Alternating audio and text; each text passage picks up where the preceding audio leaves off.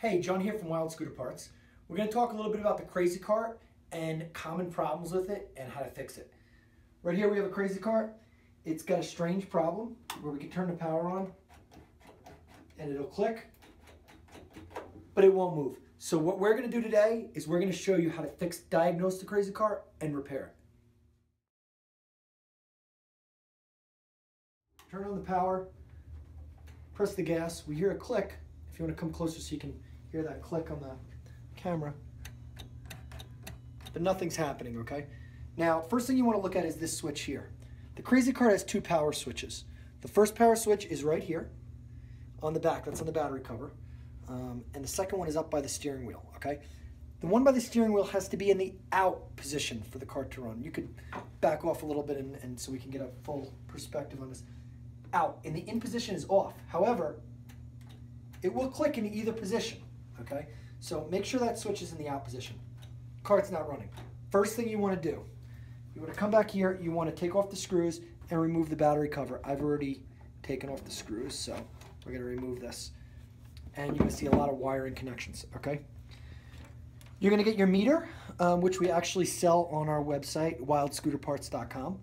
And the meter, you're going to check the voltage of the batteries, first of all. So if you could see that there on the meter.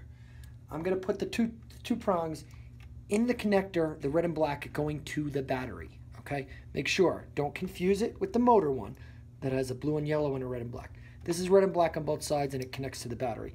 I'm just going to put these terminals in here correctly. And we're going to look at the meter. On the meter, we have 26.5 volts. That's fine.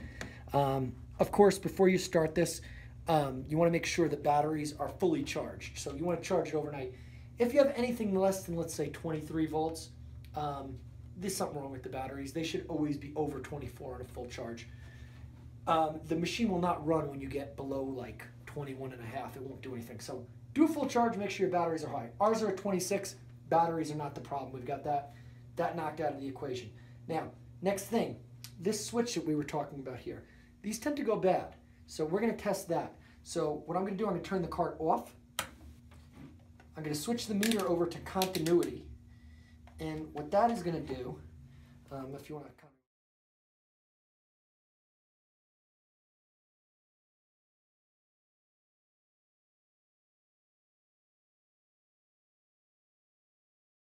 Apart. You're going to see a change. See that go down to 0 and when they're apart. So together, I'm trying to make it, there we go. Should go to almost 0, apart 1. So that's how we're going to test our switch. The interesting thing about this is the switch needs to be in the open position for the cart to run, not closed. So as you can see right there, nothing happens. It's open. Now if I push the switch in to the off position, it's going to show continuity, okay? You want, with the switch out, the running position, the switch to be open, disconnected. The reason that is like that is the controller is also used on scooters and they use it for the brake switch, okay? That's why this needs to be open for it to run. In essence, closing the switch, it's like you're pressing the brake on a scooter, okay? So it will not let the motor run. So out is on, it tests good.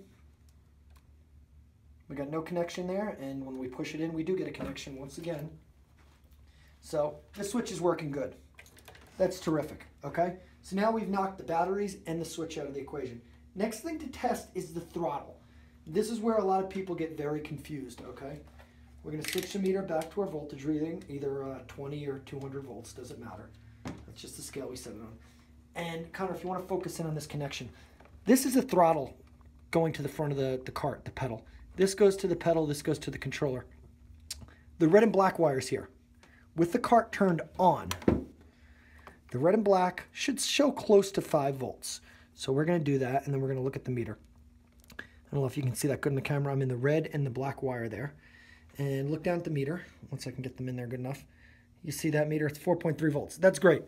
So the controller is making power, sending it to the throttle.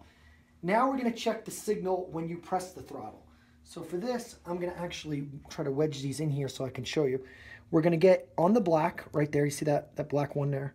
We're going to shove one of the prongs in there and get that. And the other one we're going to put on the white wire, okay? This is on the throttle pedal side of the connector. not the controller side. The controller side, the colors are all different. You're going to get all screwed up. So go on the throttle side, on there, once again on the black and on the white. And you probably might need an assistant to hold them in there. But you're going to look at the meter here.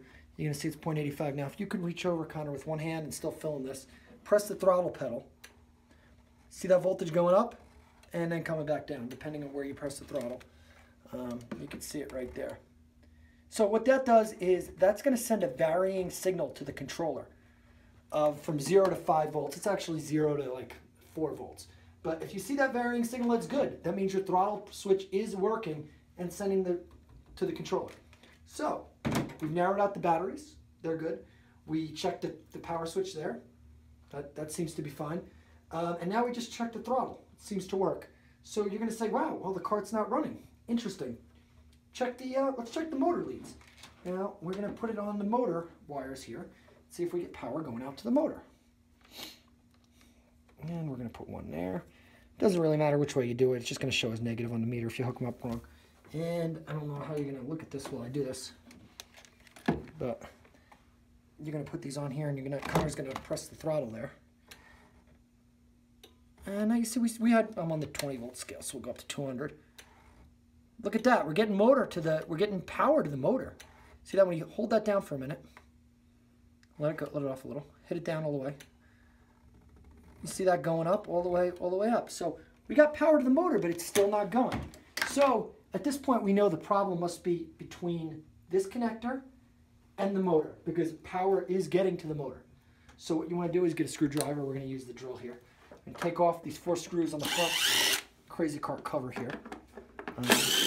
Which, by the way, if you ever have to fix the chain or something like that, this is a very, very easy way to do it, is to take this cover off. It comes off a lot easier than you would think. There's 4 screws.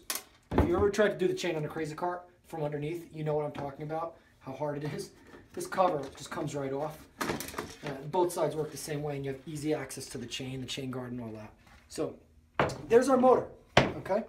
Now I've elevated the cart with some blocks of wood under it, as you should when you're working on it, so that it doesn't roll away on you if the motor starts to work. And there's our motor. Now, if you look close, the motor wire goes through this, is wrapped with a spring around it to protect the wire, since it gets all wrapped up when you turn. Now, I'm not gonna lie to you, we already know what the problem is with this cart because we found it yesterday. The problem is in here somewhere. This wire has become damaged. Now, the interesting thing is, if I hit the throttle, see now it's going, and I turn the wheel, look at that, nothing. But I get to a certain point, this wire has an open in it. Somewhere in here, this wire is broken. So that's our problem with the cart. What we're going to do is we're going to take this wire all out of here and see where the damaged piece of the wire is. But as you can see, in certain positions, I can maybe get it to run. So the problem's in there. So to sum it all up, I mean, normally the problem will either happen here, where the wire gets all wrapped up, or with the controller or throttle pedal. I should also point out, when we did the throttle test, we did test that the voltage is coming from the throttle. But there could be other problems with the throttle. If you really want to be sure, if you know it's an electrical component, as long as the motor runs, if you hook the motor directly to a battery and bypass all this, the motor runs. Really, the only thing that could be bad is somewhere in the wiring, or the throttle pedal and this controller. We sell this as a kit, the pedal and the controller, and we also sell them separately at wildscooterparts.com. So go out there, get your parts. If you need batteries, we got the best price in batteries around.